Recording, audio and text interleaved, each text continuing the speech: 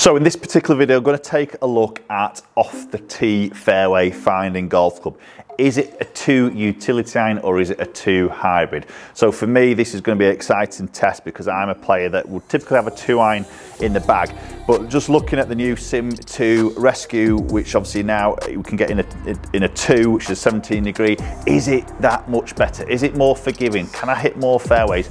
Does that ball flight go too high with it being a hybrid? We're going to find out in this particular video. So just before we jump into the video, I just want to let you know about a new venture that we've set up, myself and some other PGA professionals, called Lux Prizes. So some of you may have seen this already. If you haven't, I would love it if you could just go in that description underneath this video, visit the website. So it's basically a chance for you to go and purchase tickets, fraction of the cost of golf for golf equipment, for a chance to win that said item. Now at the moment we are only UK, so if you're outside the UK you won't be able to enter, unfortunately, but if anybody in the UK, I'd love it to just go and check that out if you can. Okay, so if you're a type of golfer, maybe just struggle a little bit off the tee with driver, and you wanted to sort of have that fairway finder, or if there's that tight hole and you just want to really try and make sure you keep that ball in play.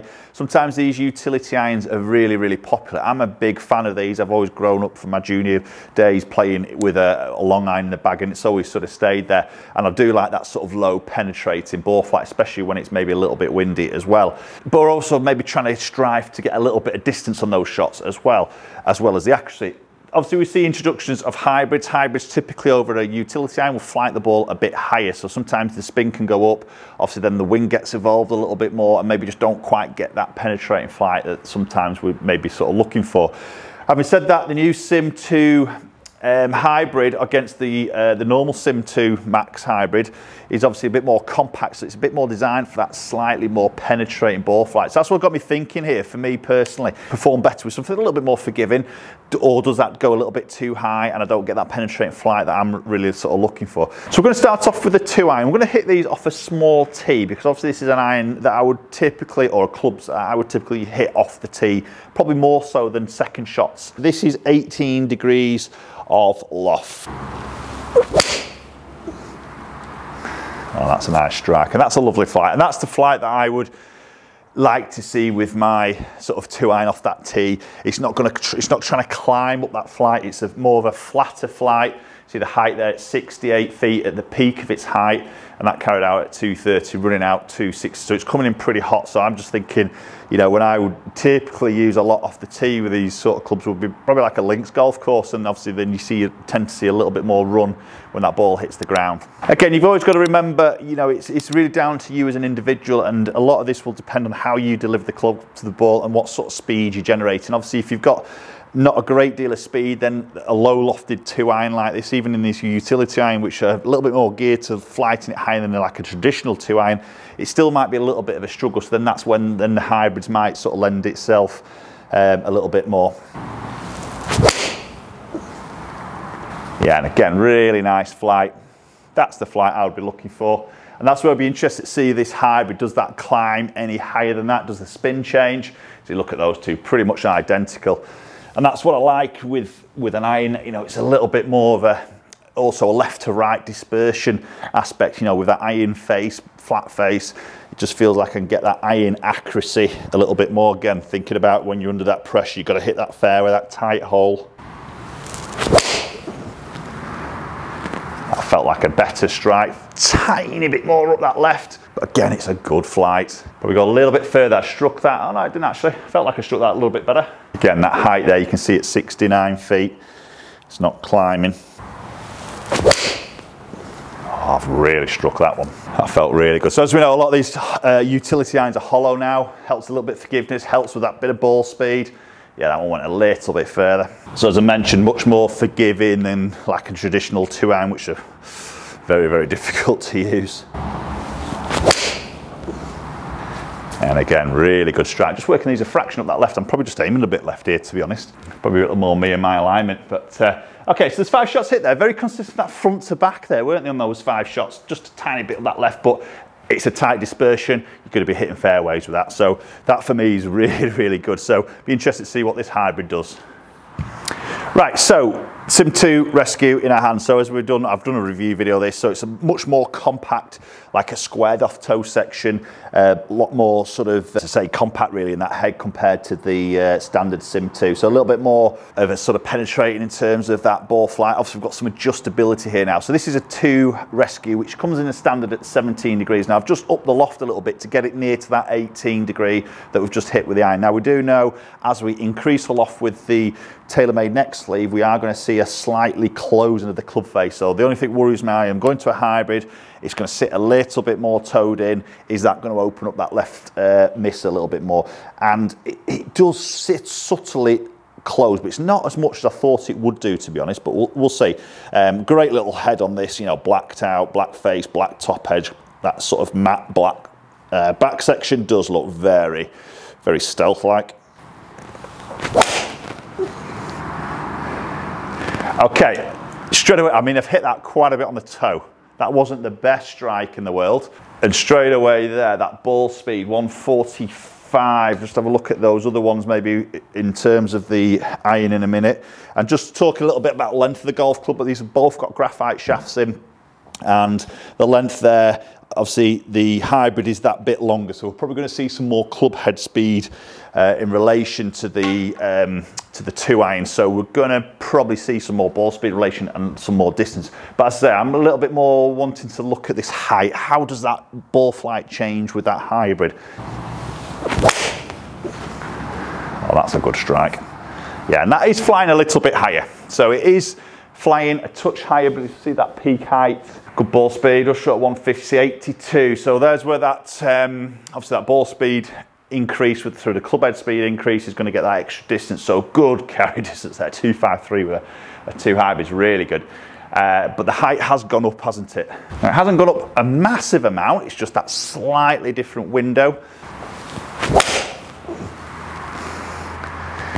So that's where I think it's just slightly more beneficial against the utility iron. Again, that was a bit of a toe strike. That wasn't perfect.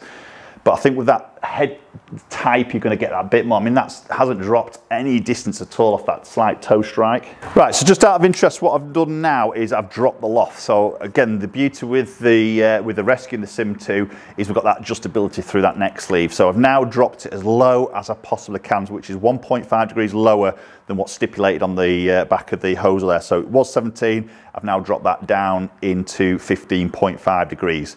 So it's a little bit like a 1 iron sort of loft in a way. So again, what that does to the face appearance is, I mean, to be fair, that just looks to sit a fraction open. Yep. So again, as you lose the loft or you drop the loft or reduce it, it's going to slightly open the club face. So it does sit really well. I just slightly open that club face. Be interested to see what happens to the ball flight. So a little bit less loft. Can this get this down to that 2 iron flight? Again, that's that slight toe strike. It's come out very neutral. Yeah, so it wasn't the perfect strike there, but I mean, a 249 carry, running out 285. There's a little bit of a low spin there through that toe strike, just over 2,000 that spin. It's one of those little bombers. That felt a decent strike. That's definitely a bit lower, a bit more penetrating. Again, good ball speed, 151.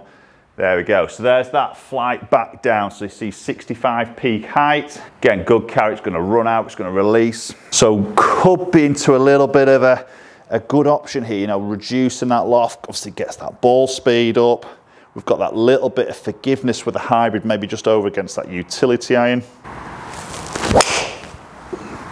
Yeah, so that wasn't perfect. That was a bit bottom, slight heel. Works that ball a little bit left to right. Again, it's not bad as a bit of a drop off. That's that beauty, maybe just that little bit more forgiveness. Imagine hitting that strike with that iron, probably would not have done as well. Definitely wouldn't have felt as good. Yeah, I've struck that well, but this ball is just starting up that right now, so maybe that drop in another loft. It's just maybe struggling a little bit with that face control there, because to be honest, when you look at that yellow dispersion ring that we saw when I actually increased the loft, which actually slightly closes the club face, you think this is going to go a little bit more left, and it didn't, did it? So now as I'm dropping it, I'm moving the face now more open. That's the only concern. I get that little bit of that rightness. That's a good strike. Yeah, definitely a little bit of that left to right shape through the air. Definitely flying a touch lower. Yeah, very similar to that. So I think what we've seen there is those good strikes are getting that similar sort of flight. Obviously, we've just got to take into account as we change the loft, we are going to change face angle, which can change certain shot patterns. The only thing that worries me a little bit there, if I'm stood on a hole and the wind's strong off the left, I just feel like I might struggle to try and control that left to right sort of shape and lose it a little bit more up that right hand side. Okay, so if you have a little look at the dispersions there between those shots, the 2-iron in the white was quite consistent. As I put the hybrid in that 18 degree, obviously I've upped the loft a little bit again. I know I only hit 3 shots, but quite consistent there. Definitely seeing that increase there through, we'll have a look at the numbers in a minute, but probably through that extra length in the shaft there, to be honest. And then obviously moving and dropping that loft hasn't gained me any more distance against the 18 degrees. So putting to 15.5 hasn't increased my distance. What it has done is lowered the ball flight, which we'll look at now. So that was the iron ball flight. We'll then move into the 18 degree. You see noticeably higher ball flight on those 3 shots, and then going into the 15.5, you can see it comes back down again, nearer to where we had it with the iron. But as I say, we've got a couple of misses out to the right now, and that's the only thing that worries me, which obviously will open that club face a little bit more, is you know, I've just got that little bit of that right miss in there. So we'll look at those numbers. So we can see 98 with the 2-iron. We're definitely going to see an increase of club head speed because we've got a longer shaft in the hybrid naturally, because of the hybrid against the iron shaft. So you see jump to 100, sort of 101 there with that second batch. Ball speed wise, 144, 147, just short of 148, just short of 149. Again, we're going to see a ball increase because of club head increase. But the launch is obviously 2-iron came out a lot lower, around that 10 degree mark. We jumped a bit of launch there with, again, the 18. I should say 18 there, sorry, I did change that loft up there, so it says 17, but it is 18.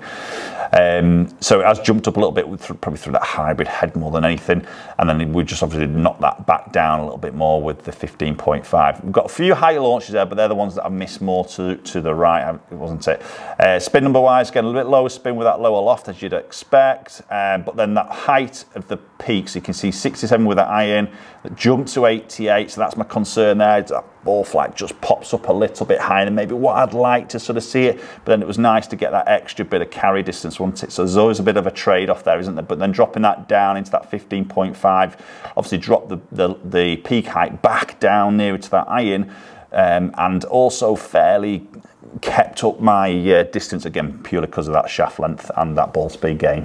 Okay, so it's a little bit of a tricky one there between those 2 clubs because we've got that adjustability in the Rescue club. Obviously we've then got that face angle to work into the count. There's no way of getting away from that. If you're going to start moving that loft around, you are going to change the face angle alongside it. So maybe a good compromise there would actually just to play it in the 17 degree, keep that club face as square as I possibly can. I'm trying to get that ball flight down. We've got that speed increase because of the length of the shaft between those 2 options, but I'm still in that sort of what I would like to see as that iron sort of flight. So interested there for you guys that maybe use that long iron off the tee. You've got utility irons now which are becoming very, very popular, but I think these types of hybrids or rescue clubs as TaylorMade call them, you know, that little bit more compact for that slightly quicker club head speed player, or somebody wants to get that flight a little bit more penetrating with some adjustability. Again, you've got to work it into your miss and your ball flight, but it could also be a good option. So it's an interesting one for you to test yourselves. Post comments down below, let me know your thoughts. Are you a utility iron player, or are you a hybrid player?